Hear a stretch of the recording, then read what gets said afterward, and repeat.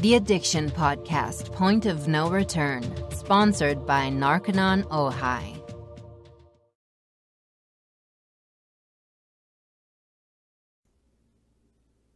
Hello, everybody, and welcome to the Addiction Podcast, Point of No Return. My name is Joni Siegel. I'm the host for this podcast, and my husband, Steve Siegel, is the producer for this podcast. Today's episode, I believe, is number 167. Please be sure and subscribe to this podcast wherever you listen to podcasts, but also please check out our YouTube channel and subscribe there as well. When you subscribe, listen, and review our podcast, whether it's on your podcast platform or YouTube, it helps people find us. More people find us and receive the message of hope and help. We're doing something a little bit different with today's podcast. We will be interviewing Dan Schneider, a Louisiana pharmacist just featured in a recently released true crime docu-series, that's a mouthful, docu-series, The Pharmacist, now trending on Netflix. Because Dan's story is so involved, the docu-series is a 4-hour-long episodes, we felt that one podcast episode was not enough. Therefore, today's episode will focus on the first chapter of Dan's intimate and intense story, mostly about his role as a dad, his campaign to identify his son's killer, and how this led to his gathering evidence against a prolific pill mill doctor in New Orleans. Tomorrow, we will publish the second chapter, which is all about Dan's mission to help eradicate the addiction pandemic in a courageous quest to not only track down purveyors of dangerous opioids, but also to go after their manufacturer. Please welcome Dan Schneider. So Dan, thank you so much for you're a big celebrity now, so thank you for being willing to talk to us here on the Addiction Podcast. You're welcome, very welcome. I want you to start with how you got involved in this whole area. I mean, we're going to talk about the documentary and that whole thing, but our podcast is about addiction, and that means that you have had some contact with that Yes. led you down your road. And tell us what that was.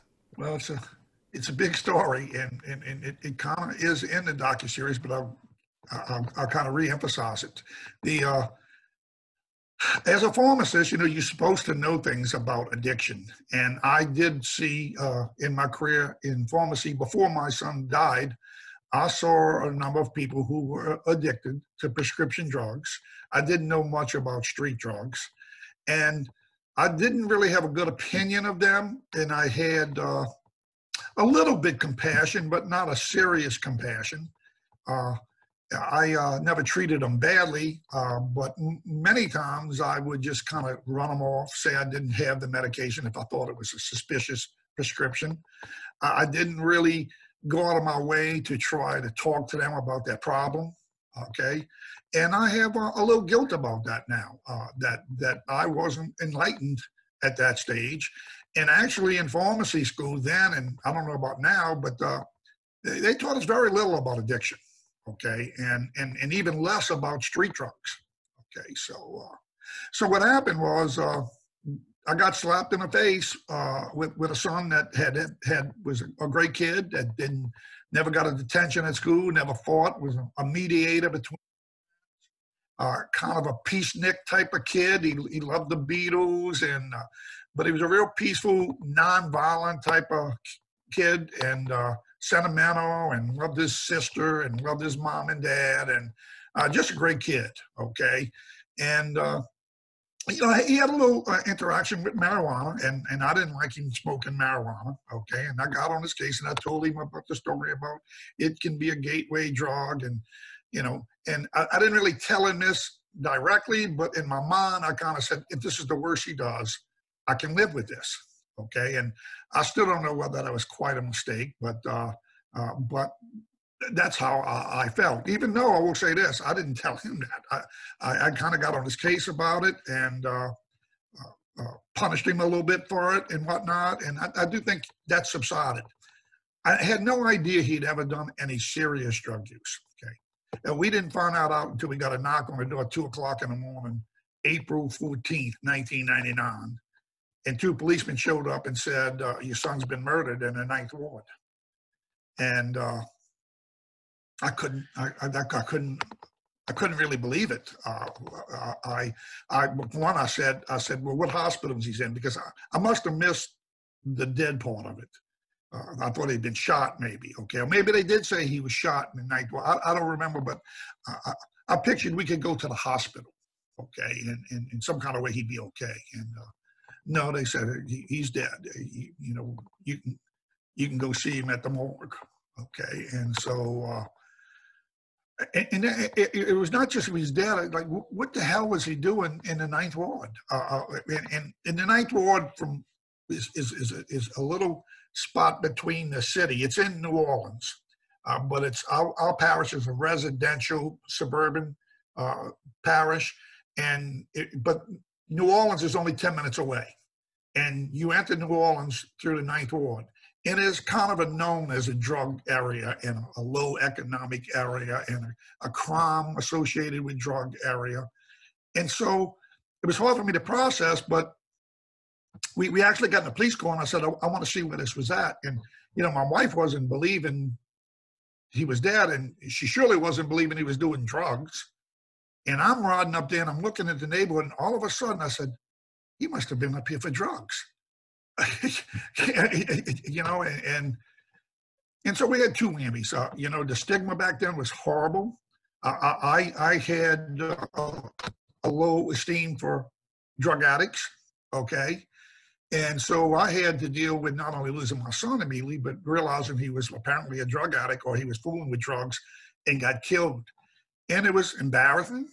It was a stigma. And, so in any event, though, I reflected on the fact that basically all of his life he was a good kid. And this was I eventually got to the stage where I could investigate his drug use. And it was after he was dead. How old was he when you found out he was using marijuana? How long before he died? Because he died at 19, right? He died at 22. 22. Okay, so 22. Okay. How old was he when you discovered he was using marijuana? I discovered he was using marijuana, I'm going to say at age 17 or 18. Okay. And, but later in talking to him, he had actually started marijuana, and probably very limited, but he had smoked his first joint when he was like 13 years old. Wow.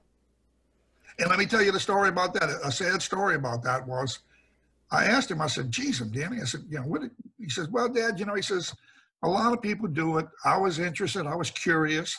And he said, he knew more than me that, some of our family members are doing it.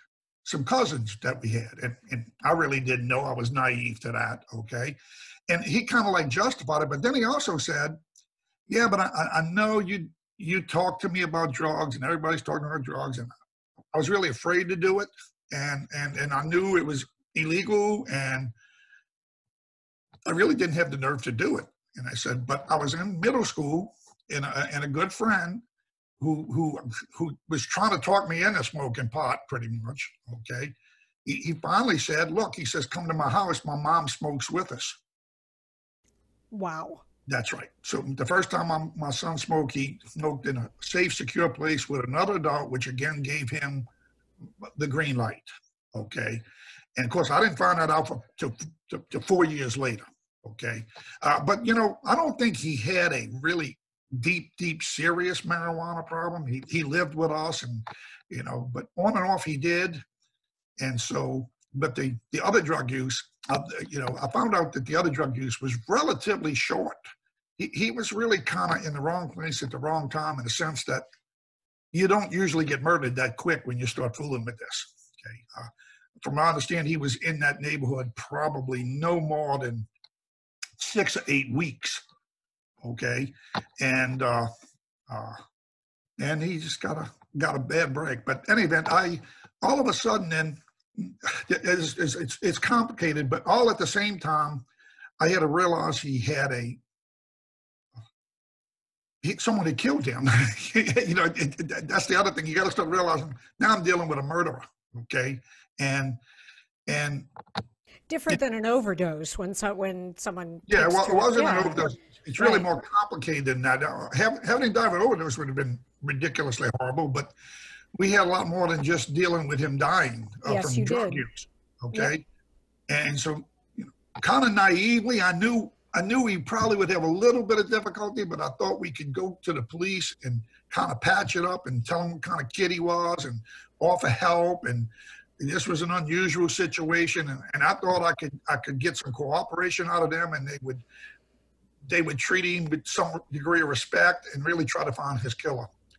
Well, that's a long story, and I could expand on that, but I think it's in the docu-series.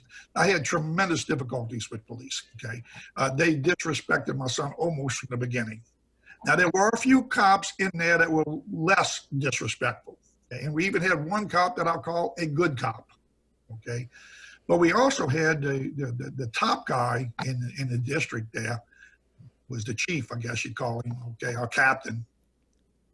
He was horrible. Okay, but worse than that, the sergeant that was actually in charge of my son's case was absolutely horrible.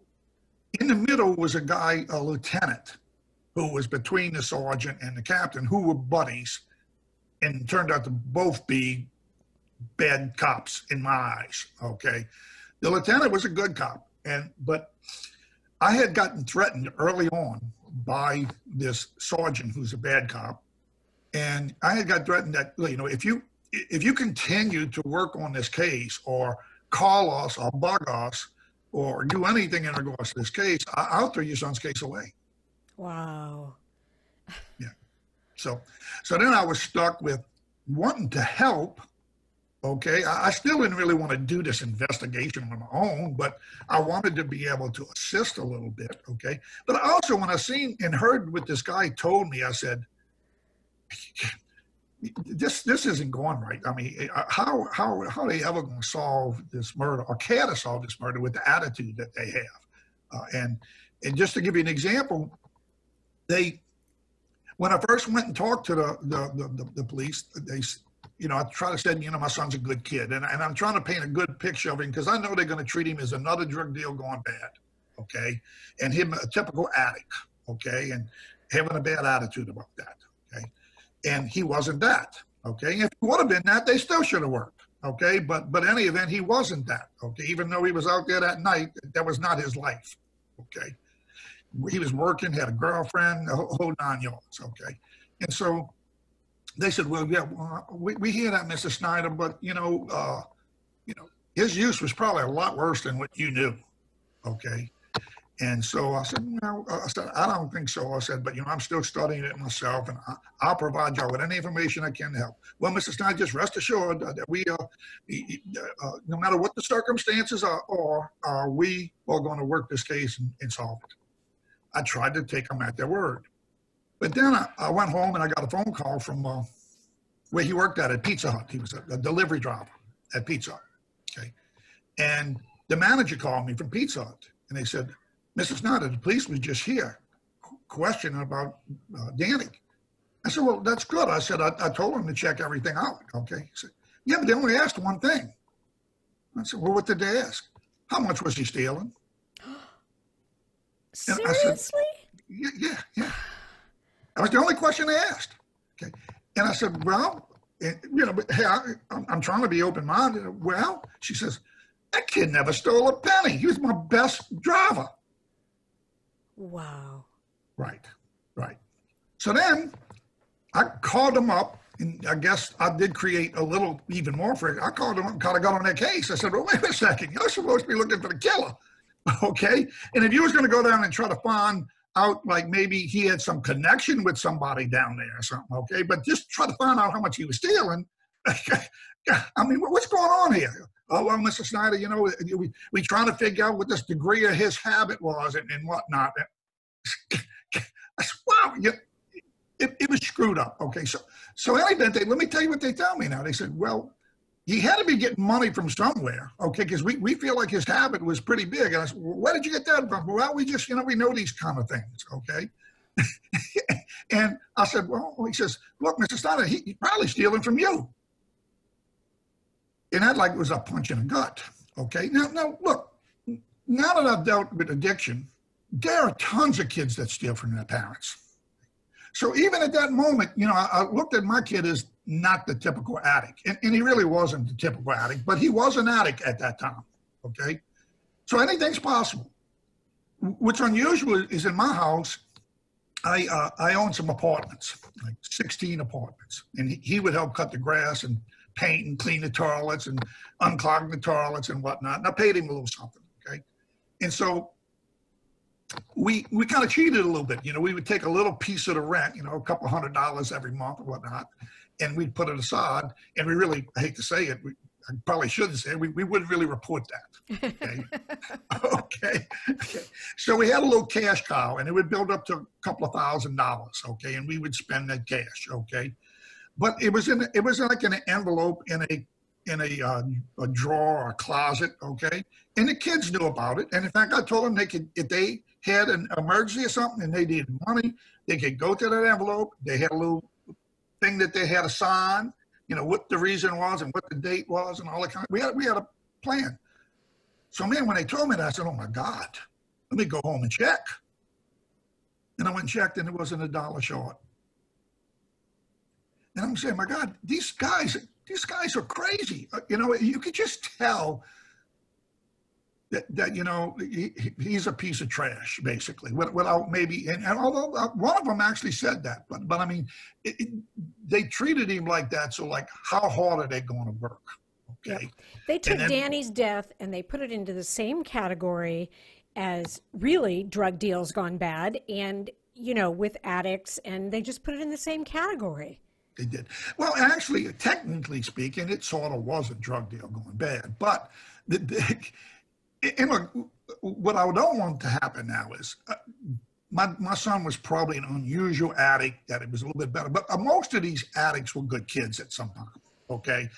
There's just some of them that maybe turn bad and lose total control and start stealing and start committing crimes and whatnot. And he hadn't gotten there. I would hope to think he never would have got there. We would have caught him, and he had good parents, and I think we could have turned it around. But so he didn't exactly fit in the mold. And I hate to say it, but if they really would have believed what I said, and this is sad too, but if they really would have believed what I said, they would have worked harder. If it had been a kid that it wasn't drugs, in fact, somebody thought since he delivered pizza, he was delivering pizza up there and got killed. Had that been the case, and it wasn't, okay, had that been the case and he was just delivering pizza up there, they would have looked for his killer. They would have treated this entirely different, okay? But they knew he was up there to try to buy drugs, and I openly admitted that, okay? I figured it out shortly after his death. And so in any event, so then I got to deal with, I know I got to work the case but I can't let that guy know that I'm going above him or below him. And so the good cop in the middle kind of helps me out a little bit. He kind of keeps me informed, and he doesn't tell his boss, and he doesn't tell the bottom guy. Okay? He's in an awkward position too. Okay. Well, in any event, we have a big, that bad cop, the sergeant, called me one night. They didn't want us to do anything, okay? And we went out shortly after his death, and we went put posters up, and we put a reward up, and we were already starting an investigation, and that kind of ticked them off because we started maybe before they started, okay? And so in any event, I had asked them about the reward. They said, you shouldn't have put the reward up. And I said, well, I already did. So, well, look, we're not going to advertise that reward yet because we think we can do better without it, okay? Even though we had already put posters up. I said, well, look, okay, fine. You guys know what you're doing.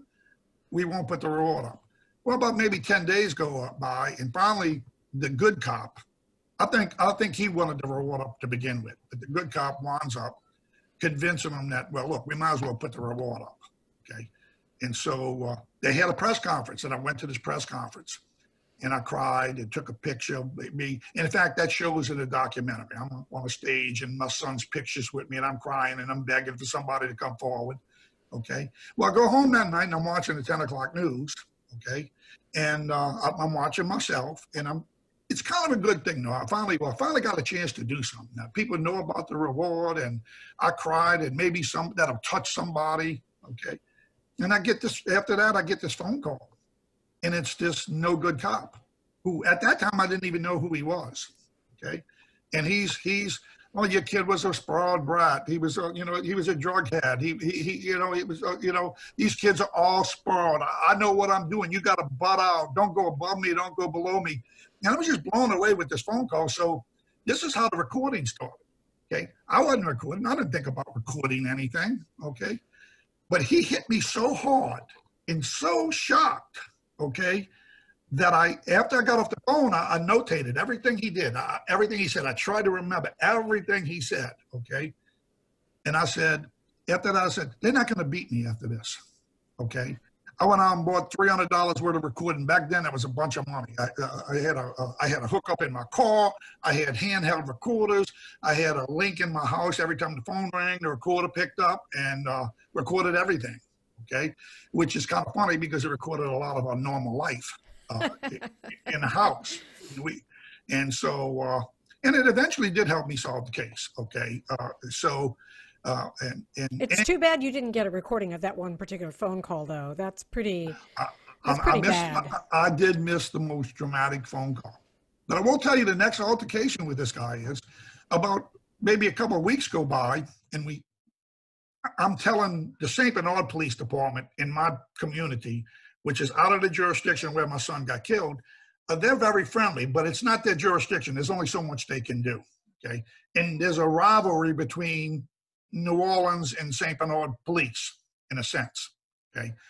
And so, but eventually they know. So I tell St. Bernard what the hell New Orleans is doing. I'm thinking about going to the superintendent of police, and I'm told by a sheriff who's in the documentary, Jack Stevens. I'm told by him, he says, well, Dan, I don't think I would do that yet.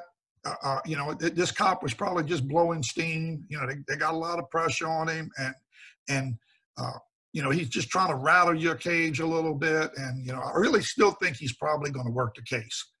So I continued to let the case move forward with this guy, but it wasn't getting any better, and it was tremendously awkward not being able to talk to him. Okay, and so finally, St. Bernard got one of their people who used to be a New Orleans policeman, and he was going to go to the New Orleans Police Department from St. Bernard, and he was going to bridge the gap in a sense. He was going to try to smooth things over, and we want to start all over. So finally, we arranged a meeting with the sergeant, which I call a bad cop without naming him. Okay, we have this big meeting, and he's a night sergeant, so. So we got to go there at night. So me and my wife go there at like 12 o'clock at night, okay? And we're in the police station, and we're downstairs in the waiting room. And she's got to go in the bathroom now because she's got to turn her recorder on. She's wired. Even though we were going there to patch things up, I didn't trust this guy anymore. I can't imagine why. I can't imagine why. I mean, right. He's been so helpful. Right. So she wears a wire, and we go upstairs finally in the meeting room, okay? And there's him and maybe 4 or 5 other police. So it's not, they're witnesses to this thing, okay? And I feel like we're going to patch things up. Well, there's another thing. We're going to get his belongings back that night, because at first they were keeping some of his belongings. He had like a little peace medal that he wore. He had something from his girlfriend. I think he had some clothing artifacts or some books or something like that. And at first, when I asked for that stuff, they said, well, it might be evidence. So I said, well, fine, keep it. Okay. But now the lieutenant, the good cop, looks at it and says, yeah, it's not really evidence anymore. So you can have it back. And at that meeting tonight, and he had hoped for that meeting was going to patch things up. Okay. And so at the meeting tonight, you'll be given that back, you and your wife. Okay. So we go upstairs in the meeting room, and the bad cop stands up at the beginning of the meeting, and he starts reaming my ass, okay? He starts just like he did on the phone that night with me. Oh, your son's a no good son of a bitch, and you didn't listen to me. You went over my head, okay? Well, my wife gets so upset, she jumps across the table to slug his ass. I got to grab her and pull her back. You see, I had a little bit tougher skin at this point in time, and I was holding back because I still was told that don't blow this thing up. They may still solve this case. But my wife, when she started talking about me and my son, and she had never heard this ass before, okay? And so she reacted the way probably I should have reacted, okay? Definitely the way I would have reacted. Right. Well, I somehow held it together in the hopes that it would benefit the case, okay? And for right or wrong, that's what I did, okay? And so any event, me and my wife were just blown away. So the meeting abruptly ends, okay? And we asked to get his belongings. I ain't giving them to you. Yeah. Wow. And he just decided himself. That's right. Wow. So anyway, we go downstairs. It's 12, 1 o'clock at night. And we basically say, we're not leaving the station. 7 or 8 o'clock in the morning, we're going to stay here all night, okay? And we're going to call the superintendent. Now, I don't care anymore. The superintendent of the department's got to know what the hell's going on here. And I know it might blow the case, but I just can't take it anymore, okay? Well, we're sitting there for about 2 hours, and then finally, apparently his buddies talked to him and said, you might lose your job. I mean, and they didn't even know I had the tape of the incident. Okay. So in any event, they talk him into coming down. No, he doesn't come down, but they come down and say, look, we've talked to him. He overreacted. We apologize for him. And why don't we get back together? So, maybe like 2 o'clock in the morning, now we go back upstairs to the same room. Okay. And she's got the recorder going again. Okay. But his tone has changed. Now he's not really truly apologetic, but he's somewhat reasonable. And I would imagine because maybe he did figure, well, maybe I went too strong here, and maybe, I might lose my job or whatever he figured. Okay. And so we made a tiny bit of progress, but just to show you how little of progress we made, I said, well, what about his belongings? And, we agreed that we were maybe going to work together a little bit better and so on and so forth. But I could tell he was just saying that, just kind of covering his ass, okay? And we asked for his belongings. He said, no, I'm not going to give them to you. So it still ended. It still ended sour. Well, the next morning, Lieutenant Ali, the good cop, and I'll mention his name. His name is David Ali, okay? And he's in the docu-series, isn't he? What's that now? Is he in the documentary? Did we get to see him in the documentary? No, he's not. I wanted him in. I really wanted him in. And, they don't like to speak bad about each other.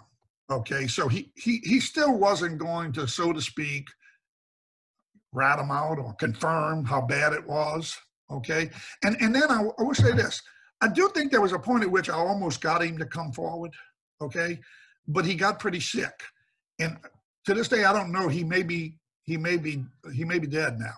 Okay, but he got a fairly decent sickness, and I was getting limited communication with him, like through his wife and through one of his sons. Okay, and I really don't know the end result, but they kind of told me don't bug him anymore. He's sick, and so I just had to let it go. But I think he really deserves some praise in this thing. Okay, he helped me keep my sanity a little bit and helped me know a little bit what was going on. Okay, and so in any event, the next morning he calls me and he apologized. He says, I'm so sorry. He says, there's no way they should treat you and your wife that way. And I look, and he just tells me, he says, look, if I could do something, I would, but the captain is best buddies with the bad cop, and he's got the same attitude as the bad cop. Okay, so he says, but I do have your son's belongings. Okay, so if your wife and you want to come up here and pick them up, I got your belongings. And I'm sorry, I can't believe he wouldn't give you the belongings. It just gives you an example, and I'm going maybe in too much detail because we got a lot of story to tell here. But needless to say, you can see what's going on. And now I'm starting to say, forget it. I can't count on anything from these guys, okay? You are listening to the Addiction Podcast, Point of No Return. For more information on the podcast, or to reach out if you have a story you would like to share with us, go to our Facebook page by the same name, or you can email us at theaddictionpodcast@yahoo.com, or go to our website, theaddictionpodcast.com, or call us at 727-314-7080. And please remember to subscribe to our podcast wherever you listen to podcasts and give us a 5-star review. For more information on our sponsor, Narconon Ojai, visit their website at narcononojai.org. That's NARCONONOJAI.org. Or call 1-866-231-5924. That's 1-866-231-5924. Sometimes, the hardest thing about getting someone into recovery is getting them to agree to treatment. Bobby Newman, a certified drug counselor with 30 years' experience and an over 85% success rate as an interventionist, has created a series of 12 videos that you can use right now to learn every step to get your loved one to agree to treatment. Call 1-833-918-0008 today and say the word podcast to get a 10% discount. Or go to newmaninterventions.com and type in the word podcast for a 10% discount. This service comes with a free 1-hour consultation with Bobby. Well, but guess what? I get a surprise. Okay. It's nothing but maybe about a week later. Okay. I get a phone call in the middle of the night from the bad cop. And he says, "Mr. Schneider, we arrested your son's killer." And I go, "Oh, thank God. Thank God." And I even kind of like start apologizing to him. Okay. Excuse me. I did have the recorder on. That's recorded. In fact, some of that's on the show. Okay. You are a wild man, Dan. Yeah. And I'm semi-apologizing to this guy because, my goal was to find my son's killer. Okay. And not just for retribution. I figured it seemed to me, my opinion of my son was so high that if he could kill my son, he could kill anybody. Like as if he shouldn't have killed my son. Okay. I know my son didn't give him a bad deal or try to rob him or fighting him or anything like that. He just wasn't that kind of kid. And yet that kind of crap did happen up there. Okay. And not that it's justified that you would kill somebody, but lots of times there's a friction between these people. Okay. And so, let's see, where was I? I got myself sidetracked there. They arrested the killer. Yeah, they arrested the killer. Okay. Oh, man, so I'm apologetic and thankful and whatnot. Well, the next morning, the lieutenant calls me, the good cop. "Mr. Schneider, I'm sorry. That wasn't the killer." Now, I never ever talked to that sergeant again. He disappeared and later on went out on disability. Okay. I think that was the last case he worked. I don't know if they forced him out or whether he just knew he was in shit trouble. I don't know. But in any event, the story with that was they had arrested, they had a witness. Crime Stoppers had called in, partly due to the reward, okay, and had told them who the killer was and identified the killer. And eventually we would come to find out that this person that called in was the witness in the documentary. And she had called in pretty daggone early. They had this information pretty doggone early, okay? And they finally located the kid that she named, and they brought him into the station with his grandmother. And the bad cop interviewed him, okay? And according to the kid, and maybe he's okay to be rough, but he's all over the kid. He says, "Man, look," he said, "you better start talking, okay? You're facing the electric chair, And so any event, that's what the kid tells me anyway, okay? And I don't doubt it from this asshole cop, okay? Which I don't think it's even the way you treat a potential killer. I mean, you want to get information out of him, okay? So any event, they scare the kid, and the kid says, "Well, I didn't do it, but I know who did." And that's right up this bad cop's alley, because now he's got a witness, and he's got the killer, okay, and he's got a case, okay, because you need both, you know. Okay, so in any event, he immediately turns the killer into a witness. Okay. Later, I would find out from other police that it's police 101. You never ever do that. You never take the suspect and immediately turn him into a witness. But this cop is hyperactive. He wants to solve. He wants to be right. Okay, so he gets the kid. There was another person mentioned called Scarface that might have been a killer. That was the word on the street. Okay, so he gets out pictures of different Scarfaces. Okay, and I think the kid might have even said it was a Scarface that killed him. Okay, and so in any event, he gets these pictures out, and the kid picks out a person. The problem is that person was in jail the night my son was killed. So that's not going to work. That's not going to work. I remember you saying in the documentary that it's like detective work 101. Yeah, exactly. You just never do that. Yeah, you just never do that. And I didn't quite understand that at first, but I had to learn police logo. But later, the good cop, and later on, we got the cold case squad, which, by the way, the cold case squad did a pretty decent job on it. Of course, I had already built the case for him and handed it to him, but at least they looked at the case that I gave them and they said, "My God, you ought to be working for us." Okay, and so but everything I gave to the stupid sergeant, okay, it was trash. Okay, so in any event, so the good cop tells me, he says, so they bring the kid back in. Okay.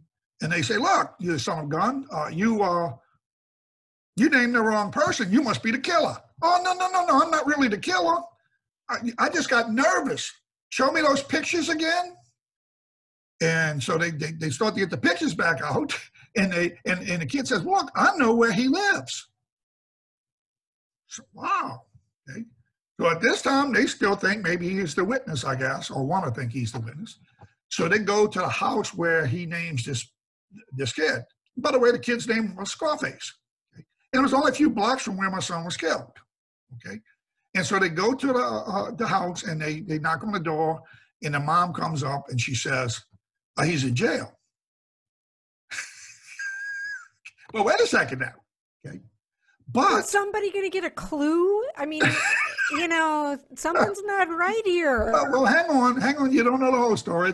Everything's a little bit more complicated, okay? So in any event, but they come to find out he was out. He wasn't in jail the night my son was killed. So he could still potentially be the killer. And what's really interesting is when he is arrested, which isn't the night my son is after my son gets killed, okay? He's got 2 guns. They're arresting him with 2 guns.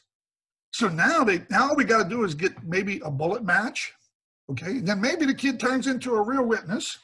Maybe he made a mistake, and all while I'm hearing some of this, and I'm still believing in the witness. I develop a relationship with the witness, who is the killer. I'm meeting a number of times and befriending. I remember I saw that in the documentary. Yeah. He's helping me solve the case. He's going to help me find the gun.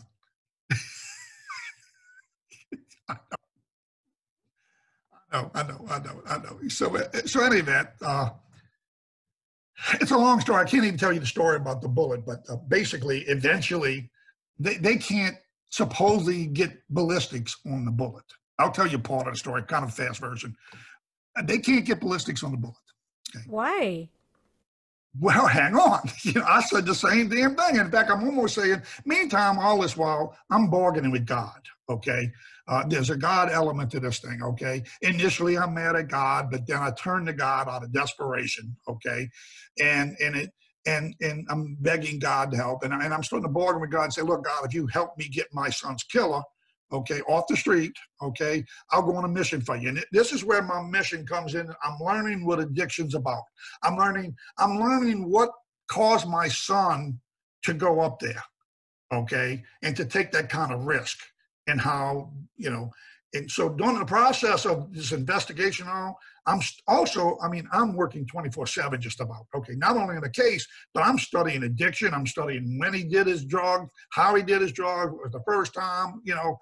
And so, yeah, I'm becoming a student of addiction, okay? And it takes place over a number of years, okay? And so, any event, I'm back to with the kid, okay? So, any event, eventually, I'm about ready. Oops.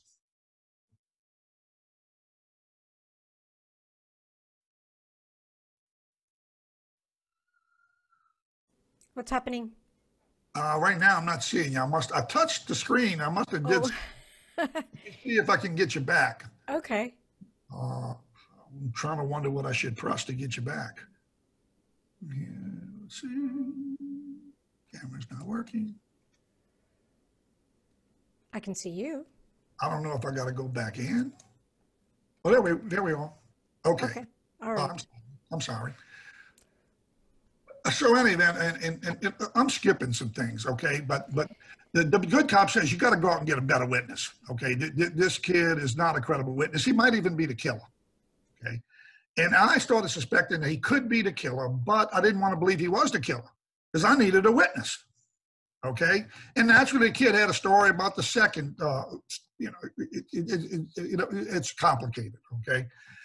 And I guess I was naive and still trying to figure out a way to solve it. And he was my best hope in a way for a while. Okay.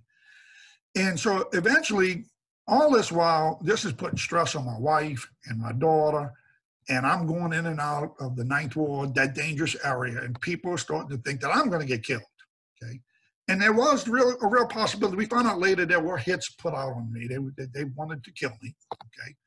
And part of the story was too, somewhere along the line, me and my wife, in desperation to try to make this thing work, we went to the black churches in the area. It's predominantly a black area. We went to those churches, we prayed with the pastors, and we happened to run into a Reverend Reed, who's in the docu-series, okay? And he said, well, would you come to our meeting tonight? We're having a recovery meeting, okay? It's former drug addicts at the church. And maybe you can talk to them and whatnot. So anyway, we did. And then he commits to go with me and walk the streets with me, okay, with him and a bunch of recovering drug addicts. So you got this white guy with about 6 drug addicts and a pastor that he used to be a drug addict himself, okay, in recovery, and we're walking the streets, okay. Now, the docu-series would make you think, well, then from there on out, I had protection, okay. No, they went with me like 2 times. Okay, and it was a productive 2 times, okay, but they only went with me 2 times. They weren't going to go forever.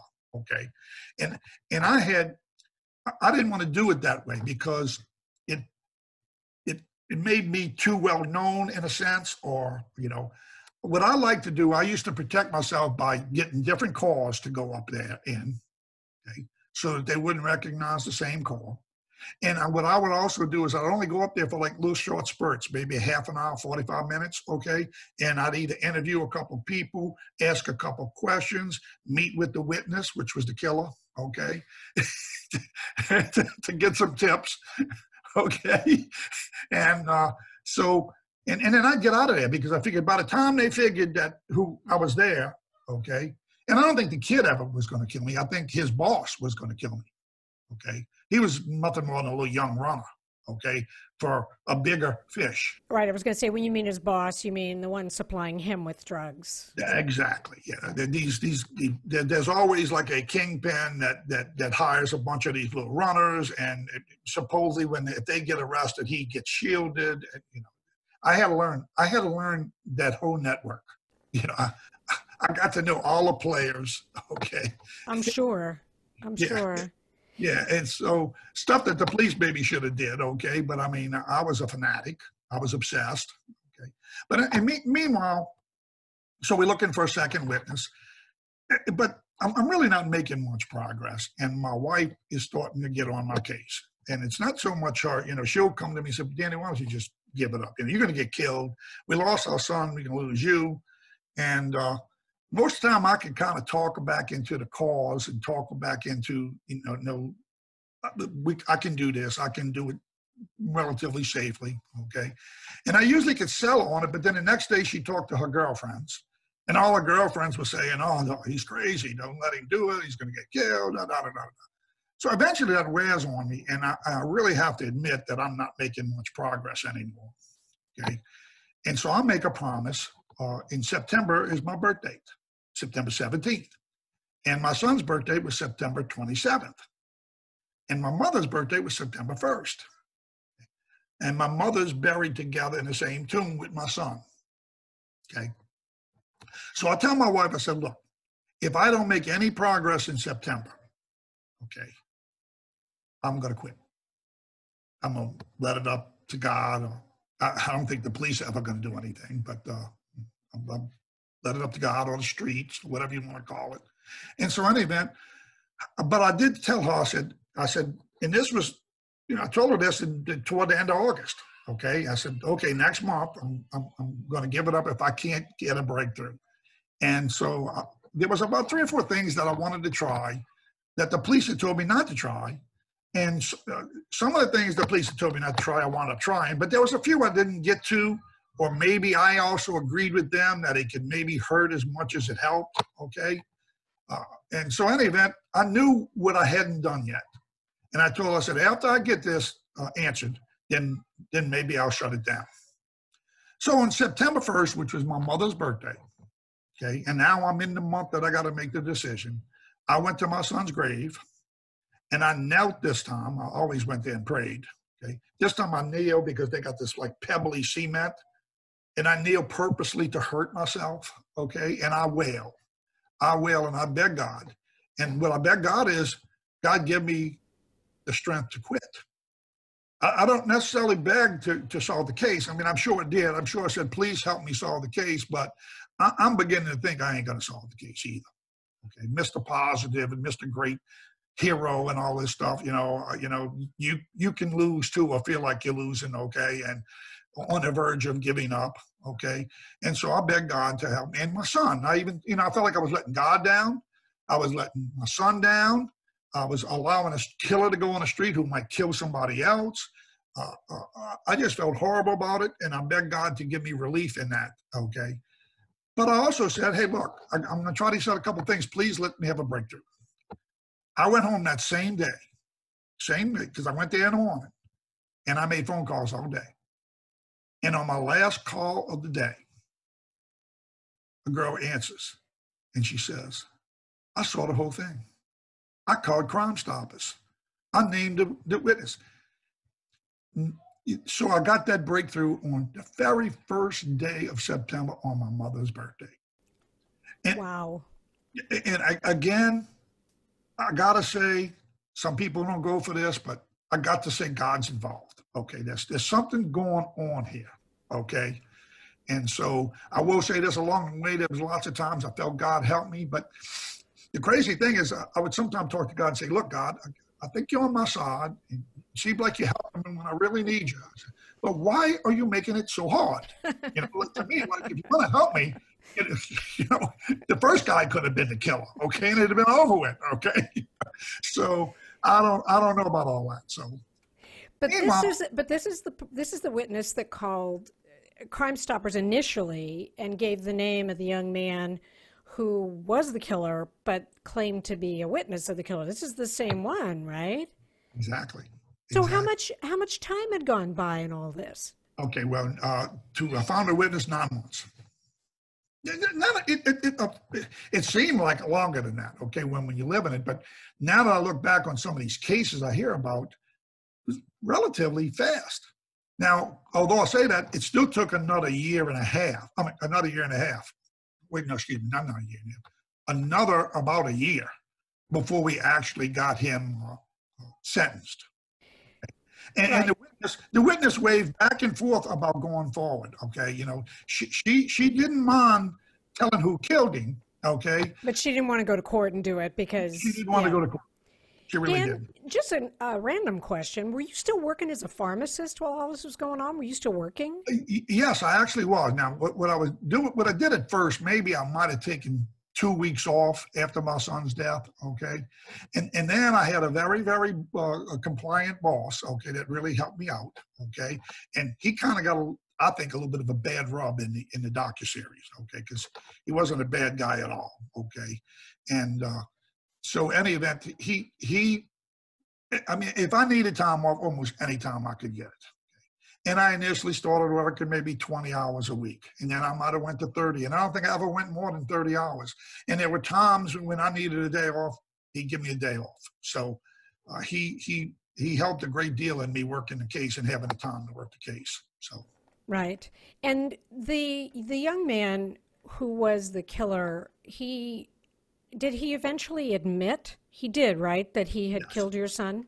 Yes, but he was on again and off again too. Naturally, when he was sentenced, we took a plea agreement where he had admit that he killed my son. Okay, and then they call it manslaughter, like he killed him, but he didn't mean to kill him, or his extenuating I don't know how he classifies, but so in any event, yes. But then he would turn around and say, "No, I just took the deal because I was afraid if we went to court, I'd spend life in prison." So he kind of cheated us a little bit on that. And although I was like 99.9% he was the killer, because I had other people and other witnesses that I couldn't bring forward. So to me, there was no reasonable doubt. Okay.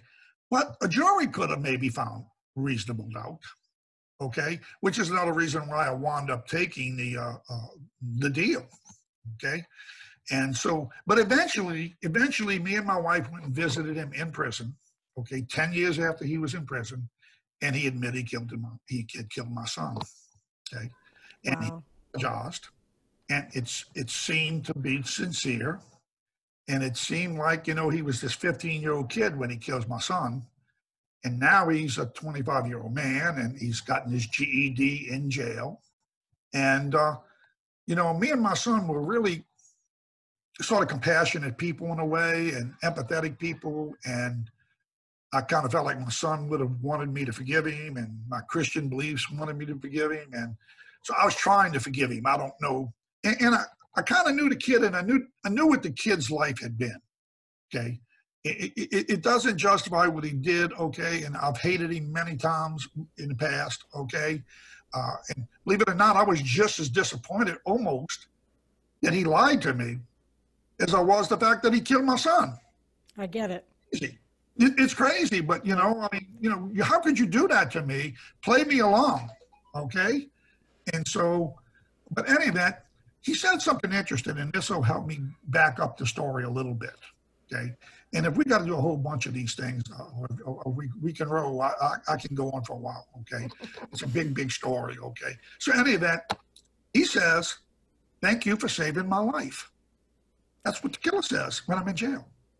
Wow. And you know, honestly, I'd already figured that, because all of his buddies, and I had figured out everybody who was a runner up there, almost everybody up there died in the street while he was in prison.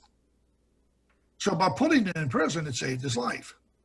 But even more than that, one time when I had it narrowed down to two killers, him and the other boy that might have been the killer, okay? And the witness, I'm pretty sure at this stage the witness had already named him. So yeah, she had, okay? But you know, I didn't totally trust her at first, okay? Took me a while to really trust her and believe her, you know? And so at one time, this is another funny case. A couple of times I had people who were worried about me that would ride shotgun with me when I went up there. I mean, sometimes I went by myself and I did my little whatever precautions I could take. Sometimes I had the church members, okay? And sometimes I had people that were willing to ride with me. And while I would interview and question people and talk to people and put up posters and whatever I was doing, they would be there with a gun, okay? And so eventually, it's crazy, but a neighbor down the street, I live in an upper middle class neighborhood, you know, probably $250,000, $300,000 house back then, okay? And one of my neighbors who lived right down the street comes to me and he says, "You know, Danny, you're going to get killed up there." And I said, "Well, maybe so." He said, No, I said, "I know you are." He says, "Because I used to be a pretty big drug addict. In fact, I used to deal up there. Okay. And in fact, I lived up there for a while. In fact, I sold drugs. I took drugs. I got shot at. I got beat up. I beat up people. I shot at people." He says, "I hate to say it, you know, nobody knows that, Harley, but I'm being honest with you. I know the streets up there, okay? And I'm completely recovered now. I live a normal life pretty much like you, okay? So he's very, very honest, okay? And he says, I want to go up there with you. I'll ride shotgun with you. So he goes up there with me, I think 2 times, riding shotgun, and he starts losing his patience. He says, look, he says, tell you what, I got a retired drug dealer up there. It's weird because I'm in a different world. I'm this nerdy, upper middle class pharmacist, okay? And I got to get in this underworld to solve the case, okay? And so, retired drug dealer? I mean, did they really retire? I mean, how does that work? How does that work? But what happens is the guy's like 75 years old, okay? So, he is sort of retired, I guess, okay? But he still knows everybody, and he can get answers. And so this guy tells me, I'm going to bring you up to him. I'm going to introduce you to him, and you can tell him your story, and you can name your suspects, and I think he can find out who it is. So I'll sit down on the porch with this old man, old black man, and he says, he asks all the details. I give it to him, and at the end he says, do you want me to have him killed? I remember that from the documentary. I remember that. I remember you saying that, and wow. And I actually had to think about it. Okay. Now, what stopped me, and this gets back to the prison scene where he says, thank you for saving my life. Okay? And I don't think he knew about that time that I could have actually, for $500, had him killed. Okay. But what really stopped me is my son, and I'll send you a copy of it after, okay? After this series, and I want you to read it, okay? My son had written a poem titled 12:01 a.m. And in that poem, he's against the death penalty, completely against the death penalty. And then we didn't we rediscovered that poem shortly after his death with a lot of other writings that he left that we didn't know he had written, okay? And we knew he had some talent in that area, but we didn't know the degree at which he did have this talent and the amount that he wrote. The person that knew was his girlfriend, who was almost his fiance, and she came to me and talked to me about his writings. And we dug them out, and I ran across 12:01 a.m. And it brought back a memory. I didn't really remember the poem exactly, but I did remember having a discussion with him one time about the death penalty. And he was completely against the death penalty, okay? And me and him was kind of arguing almost, debating, because I was for the death penalty, okay?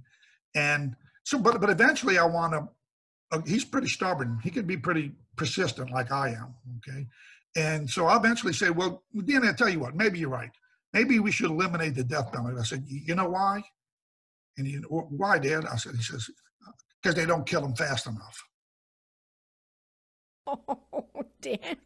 That's right. Well, he gets pissed off.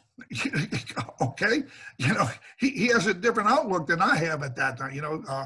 And so, but I do explain to him, and this is how I felt at the time, and I hope to think this is how many people feel. Okay, it's not just about getting back, or it shouldn't be just about getting back, but if there was a true deterrent to this thing, you could justify it. I'm not saying you can, but you might, okay?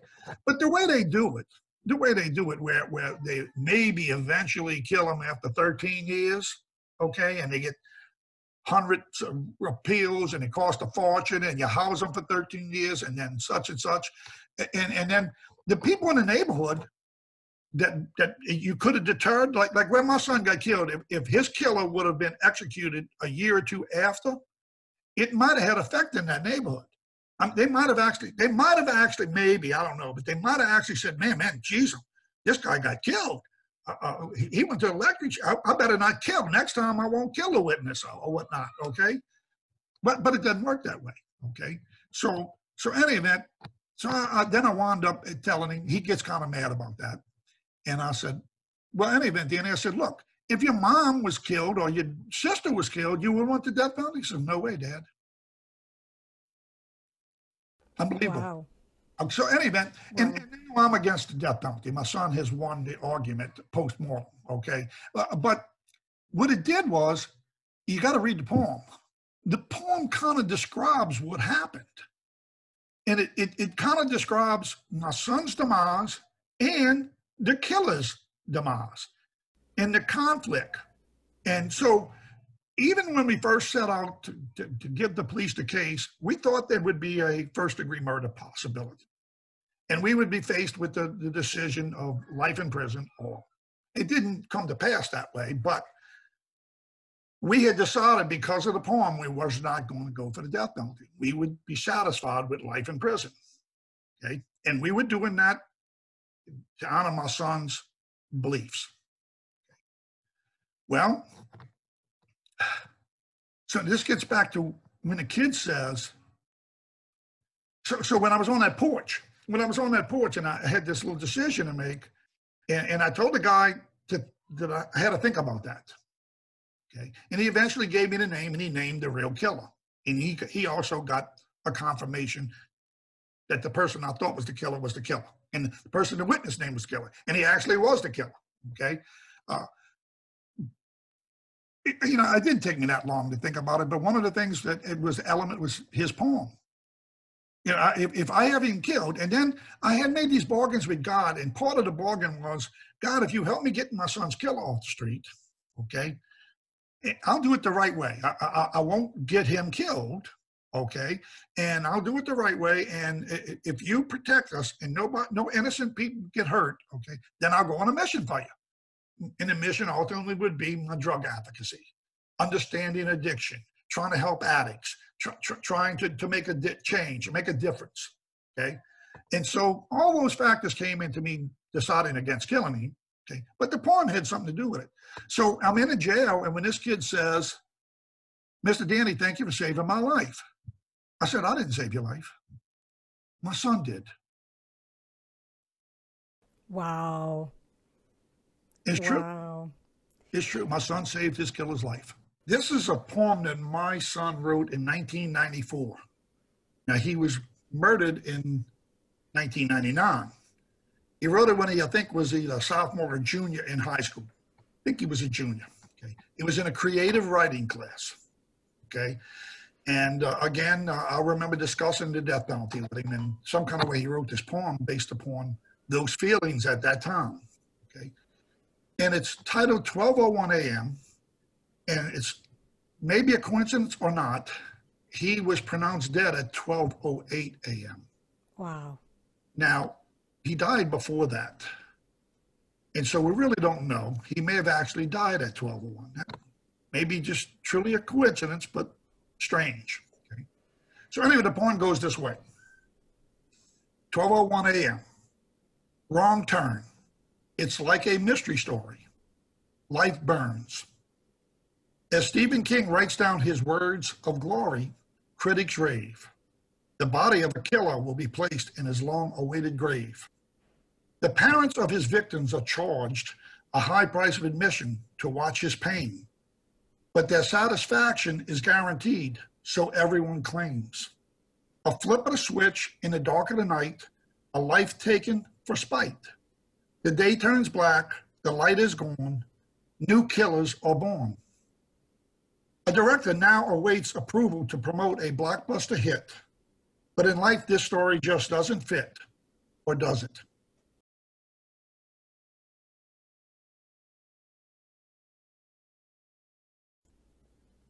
Thank you for listening today. I'm sure that you will agree that what started out as a tragedy ended as redemption for Dan and his family. Please be sure and tune in to part 2 of Dan's story tomorrow when we talk about Dan's journey to eradicate the addiction epidemic. And yes, this is all true. Don't forget to subscribe to this podcast wherever you listen to podcasts, and also subscribe to our YouTube channel. We'll talk to you again tomorrow. You have been listening to the Addiction Podcast, Point of No Return, sponsored by Narconon Ojai. For more information on Narconon Ojai, call 866-231-5924 or visit www.narcononojai.org. Narconon is a non-12-step rehabilitation program based on the works of L. Ron Hubbard.